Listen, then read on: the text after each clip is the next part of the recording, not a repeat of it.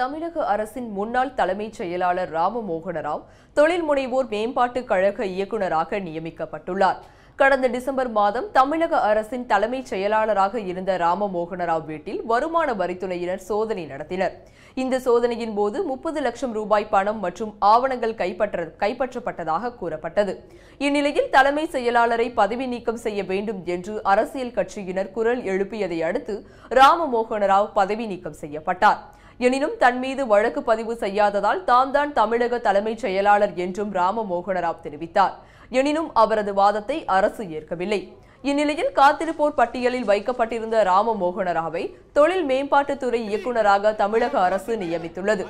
இதுவரை தொழில் முனைவோர் மேம்பாட்டுத்துறையின் முதன்மை செயலாளராக இருந்த ராஜாராம் நில நிர்வாகத்துறையின் முதன்மை செயல் ஆணையராக நியமிக்கப்பட்டுள்ளார்.